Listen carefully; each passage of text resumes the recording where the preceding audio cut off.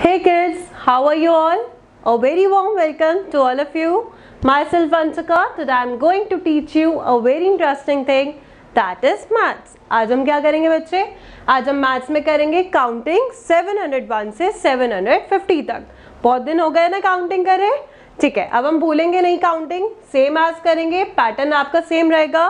Parents are requested same as कि आपको क्या करना है, आपको बच्चों को 701 से 750 हेडिंग डाल के देनी है और HTO हर लाइन से ऊपर मेंशन करना है एंड देन आपको डॉट्स फर्स्ट लाइन में डाल के देनी है पूरी और बाकी लाइंस में सिर्फ ऊपर डाल के देनी है, ठीक है।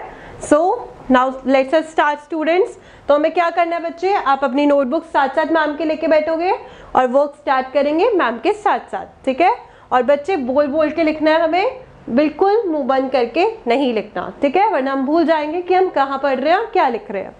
So let us start. आज का बच्चा हमारा टॉपिक है 701 से 750 तक, ठीक है। So let us start 701। अब 701 कैसे लिखते हैं, 701, और इसे प्रोनाउंस कैसे करते हैं, 701। Understood. Next is 702। Understood? 703। Are you getting me?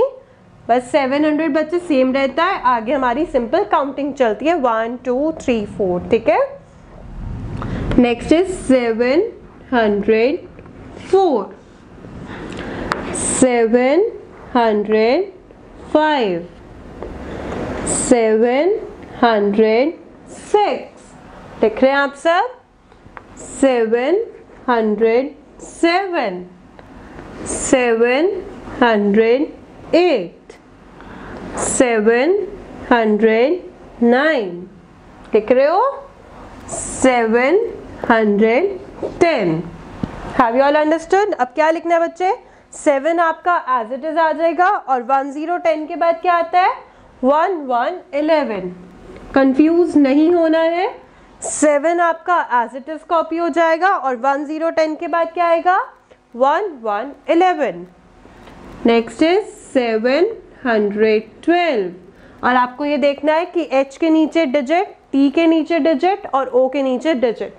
आपको पता है HTO की फुल फॉर्म क्या होती है, वंस, कभी भी इधर से नहीं देखते इनकी वैल्यूज, इधर से देखते हैं, वंस, टेंस, हंड्रेड्स। अब हम 100 तक कैसे पहुंच गए, क्योंकि अब अपने हंड्रेड्स पे आ गए हैं, काउंटिंग हमारी 100 से हो गई है, ठीक है। सो आपको इनके नीचे ही लिखना है और फुल ब्लॉक में पूरा लाइन से टच करके लिखना है।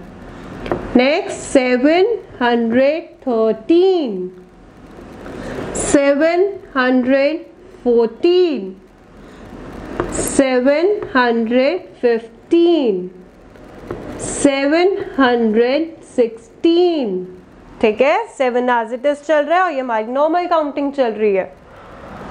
717, 718,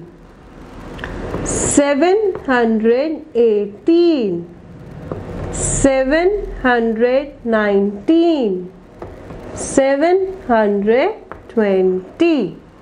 अंडरस्टूड? नेक्स्ट देखो बच्चे, 7 एज इट इज कॉपी हो जाएगा, ठीक है। हमने 7 यहाँ लिखा था, 7 ही यहाँ पे लिख दिया। अब 2020 के बाद क्या आता है, 2121, ठीक है।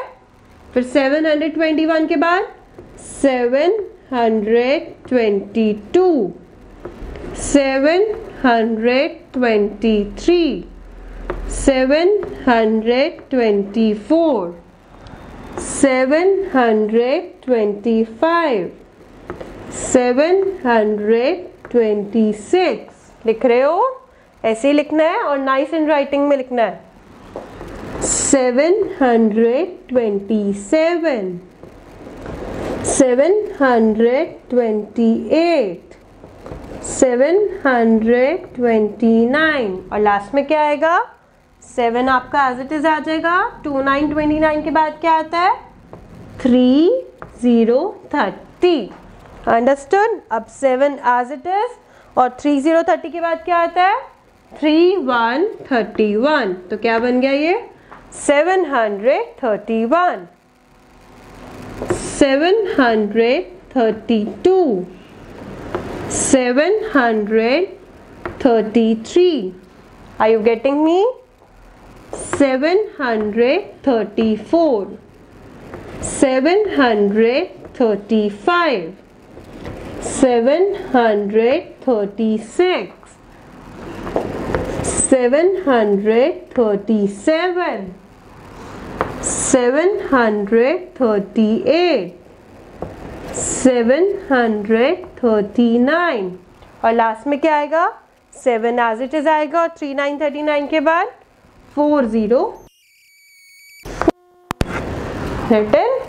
अब नेक्स्ट क्या आएगा बच्चे? 7 आपका एज इट इज आ जाएगा और 40 के बाद 4141। अंडरस्टूड? अब क्या आएगा? 742, 743, 744, 745, 746, 747, 748, 749 और लास्ट में क्या आएगा बच्चे? 7 आपका एज इट इज आ जाएगा और 4949 के बाद क्या आता है? 5050। अंडरस्टूड? आज बच्चे आपको यही करनी है, 701 से 750 तक काउंटिंग करनी है, फुल ब्लॉक में टच करके लिखना है लाइन को और नाइस हैंड राइटिंग में लिखना है। ठीक है? Hope you all have understood. Thank you.